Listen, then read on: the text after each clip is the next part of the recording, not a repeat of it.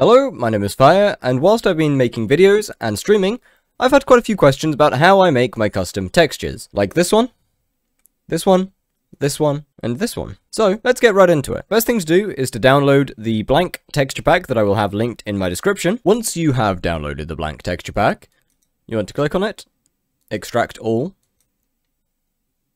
open the blank, go to Assets, Minecraft, MC Patcher, CIT, and let's start with the sword, and we're going to do a livid dagger.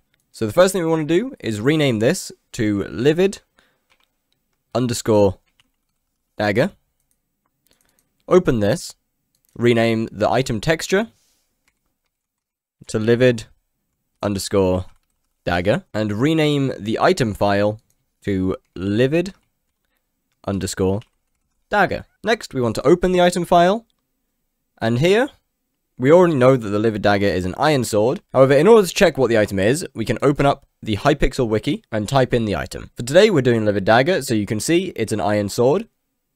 And then you want to also scroll down and look at item metadata to see livid underscore dagger in all capitals. This will be important in just a moment. Going back to our properties file, we want to type iron underscore sword. That's not how you spell sword. Sword in non-capitals. Texture. Livid underscore dagger. And here is where we want to put in the item metadata. So in all capitals, livid underscore dagger. Save. Can now close this. Double check over everything that it's fine. Oh, it's not. We haven't made a texture. Open up paint.net, which is the application that I use. It will be linked in the description. And make a highly detailed sword. Perfect.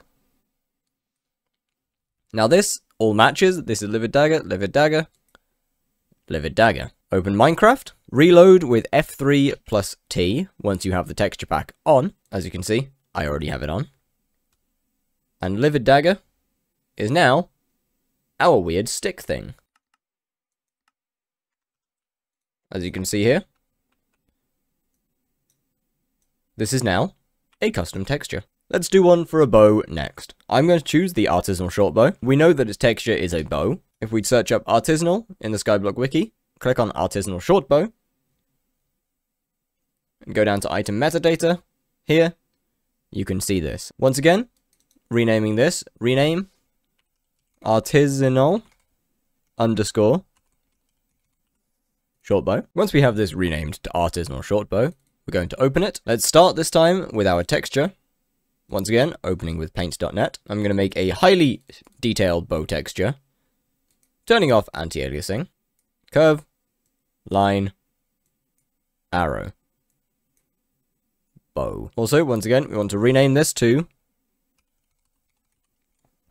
artisanal underscore short bow, and the same for this one. Opening up the properties file, item Minecraft bow, texture.bow underscore standby, artisanal underscore short bow,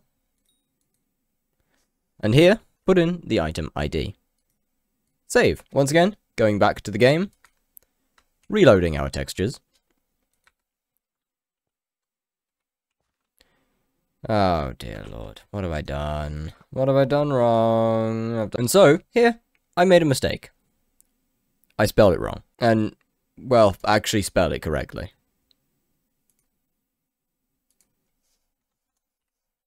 This is teaching you the importance of why it's careful to look over your work and make sure you're actually doing things correctly. Otherwise, you end up in an awkward situation where you do that. But there we go. Look at it. Isn't it beautiful? I spent hours of work on this. Now, you might be wondering, how do you do weapons that aren't normal Minecraft weapons? For example, scythes, wands, staffs. Simple. Take one of these, copy it, paste it, rename it. Fire underscore veil underscore wand. We're going to open this. We're going to go back to the wiki, search up fire veil. Open this, look down for the metadata. It says fire veil wand, and its base texture is a blaze rod. Going back into our livid dagger here, going to want to rename this to fire underscore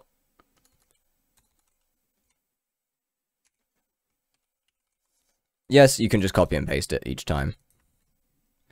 I'm just stupid. Once you have those all renamed, click on here, blaze underscore rod. Delete this.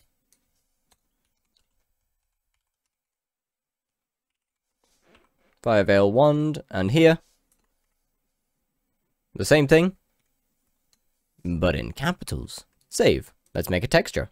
Now, this one's going to be very unique. Easy way to clear the board. Do that. Set the opacity to 0. Backspace. The opacity is still on 0.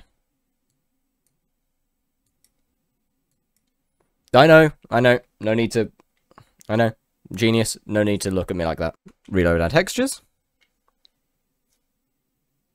Realize that during the process of reloading the textures, I don't have my fire veil wand in my inventory. Where's my fire veil wand?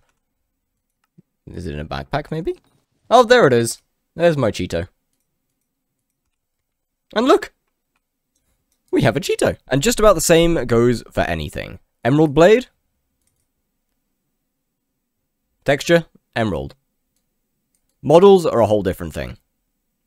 Don't need to go into that one. You want a scythe? Glacial scythe? Item, diamond hoe. ID, glacial scythe.